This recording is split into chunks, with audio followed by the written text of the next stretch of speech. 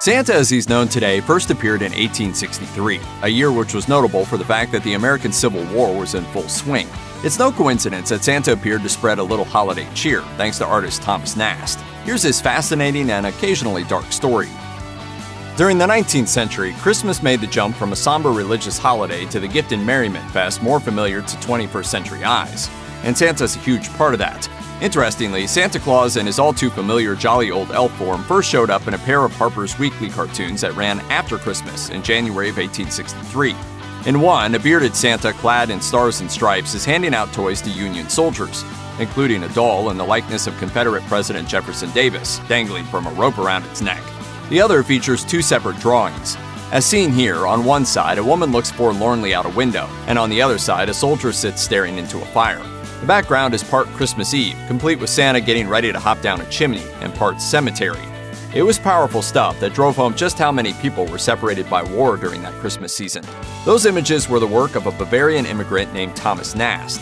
Between 1863 and 1886, Nast would create 33 Christmas illustrations featuring a version of Santa that was part self-portrait and partially based on works like A Visit from St. Nicholas and 'Twas the Night Before Christmas. It was the night before Christmas, when all through the house, not a creature was stirring, not even a mouse. During the war, he used Santa to illustrate his beliefs in civil rights and the abolition of slavery, and afterwards, Santa got on board with other causes. There's one illustration in particular that pretty much cemented Santa's image as a jolly, rather round chap sporting a big white beard and a preference for wearing red. But here's the thing, it's not just a guy that's sneaking into homes to drop off toys. Thomas Nast used Santa to push a lot of propaganda.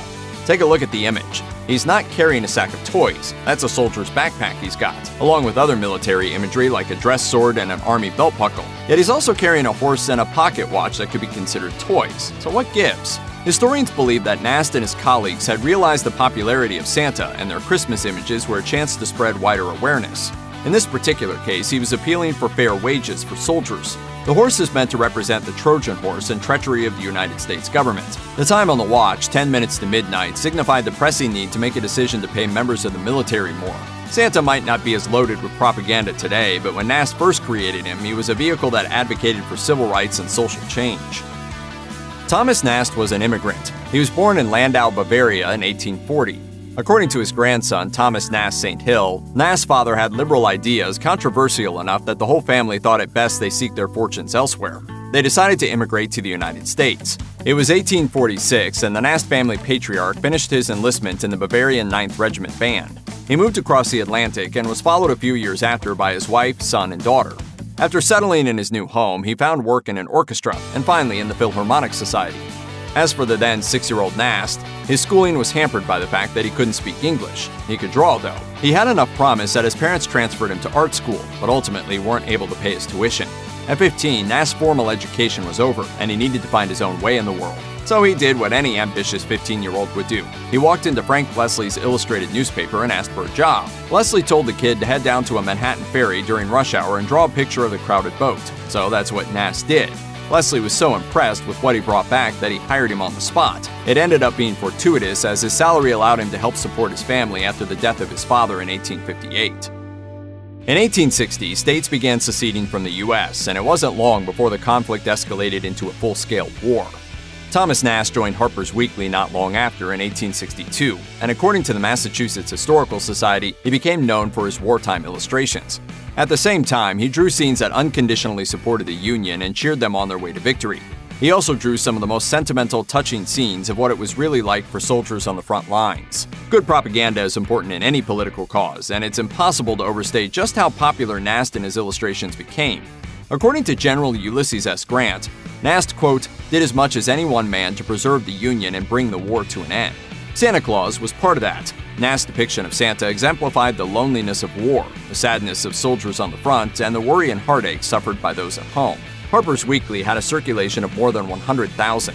That's a lot of people seeing his message. Even President Abraham Lincoln was said to have commented on the importance of his heralding of emancipation. Lincoln is quoted as calling Nast our best recruiting sergeant. His emblematic cartoons have never failed to arouse enthusiasm and patriotism, and have always seemed to come just when these articles were getting scarce.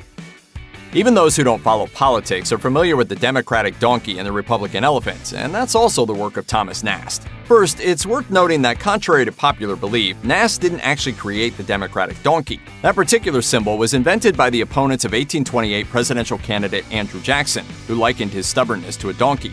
It was used briefly in the 1830s and was then forgotten until Nast's 1870 cartoon depicting a donkey kicking a dead lion. The lion represented Lincoln's press secretary E.M. Stanton. The cartoon undeniably linked the stubborn animal to the political party. The elephant is less clear, and there is some evidence that Nast came up with that particular association. It's believed he chose an elephant for the Republican Party as a reference to the Civil War and the Union's victory, but it's not certain. In 1874, a cartoon depicting a donkey wearing a lion skin chasing an elephant into a pit brought up another suggestion.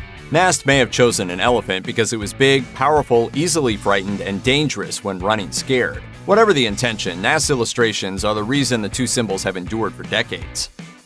Thomas Nast was behind another enduring symbol of the U.S. as well, Uncle Sam. Uncle Sam was a real person.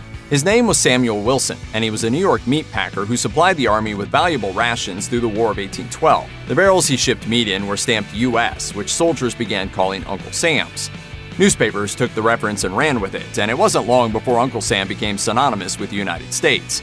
But it wasn't until Nast began drawing a personification of Uncle Sam that he started to take on a personality of his own.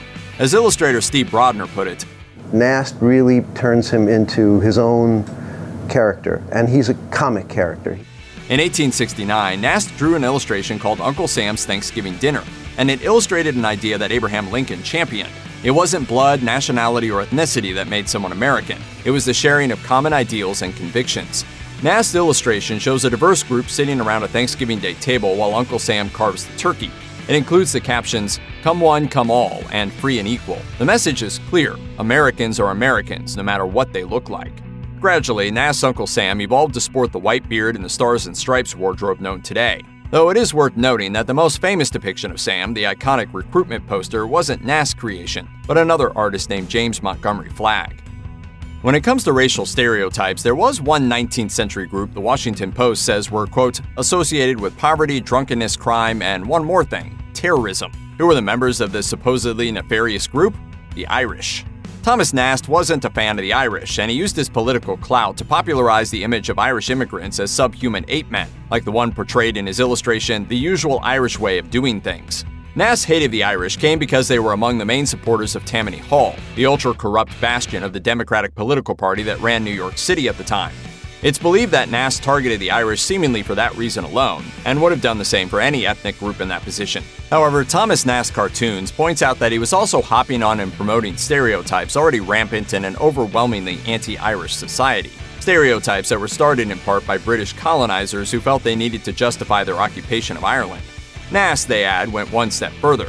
He was a firm believer in racial biological differences that laid the groundwork for eugenics.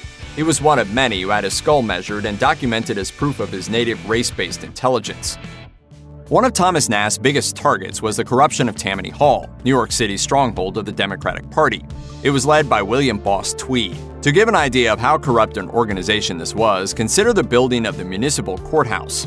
Tweed was in charge of funds, and his kickbacks meant the courthouse ended up costing the state $13 million. The original budget for the building was just $300,000, but Tweed's oversight meant the state was charged $350,000 for carpet alone.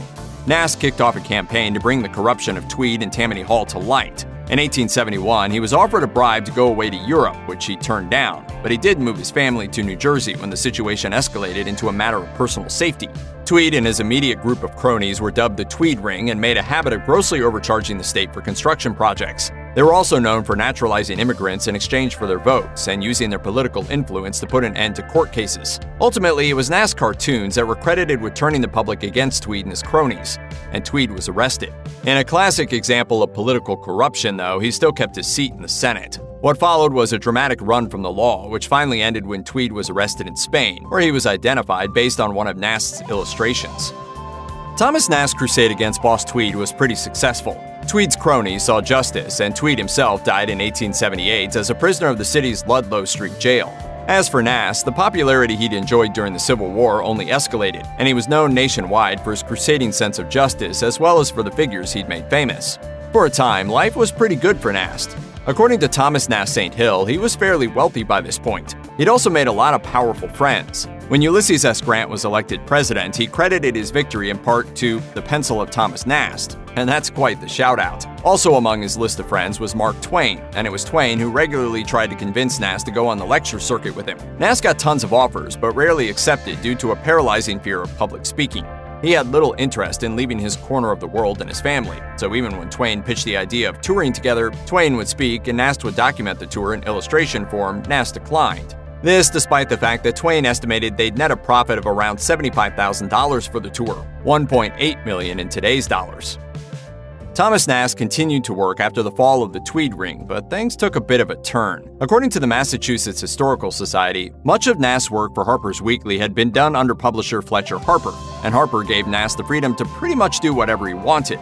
Over the course of his career, that had included things like promoting the idea that newly freed slaves should be given the same civil rights as any other American, women's suffrage, and granting rights for groups like the Chinese immigrants who were settling in the West. Things changed after Harper's death, and along with the shift in management, the industry was also seeing a change in printing methods.